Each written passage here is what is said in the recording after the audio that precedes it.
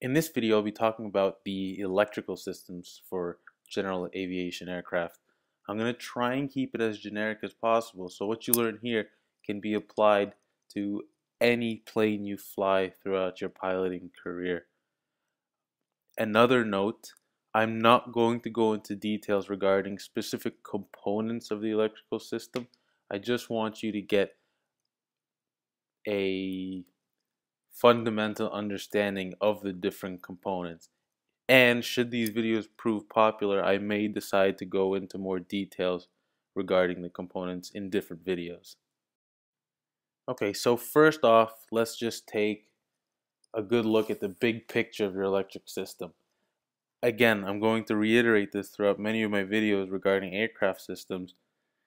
You want to concern yourself with what's doing the work, what provides protection, how do I monitor the health of the system, and in this case, where does all the power end up? Well, in terms of what does the work, on most general aviation aircraft, there are two sources of energy, the alternator and the battery. Both just convert one form of energy into another, the final form of energy being electric energy. In the case of the alternator, we're converting mechanical energy into electric energy, and in the case of the battery, we're converting chemical energy into electric energy. With all this power being delivered by the alternator or battery, we'll want a way to regulate it so that it remains within the normal operating range. In order to do so, aircrafts are typically equipped with a voltage regulator or alternator control unit. Also, any aircraft certified with an electric system will have circuit breakers on board.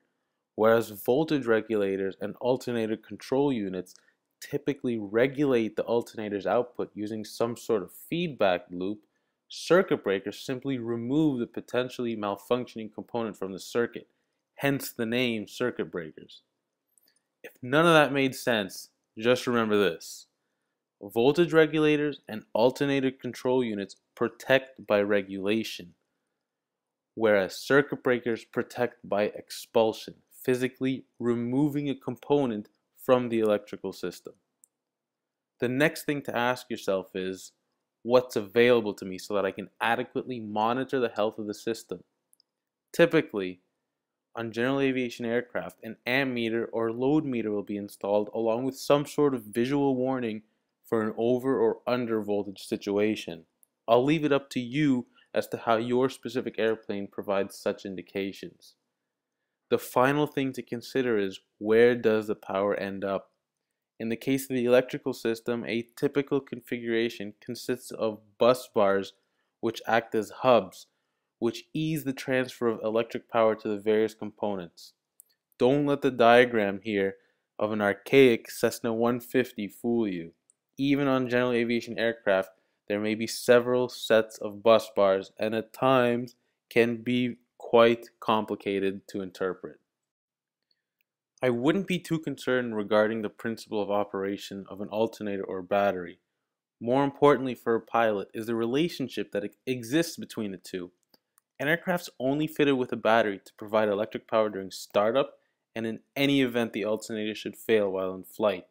It is the duty of the alternator after startup to provide enough power to support the loads placed on the electric system and charge the battery.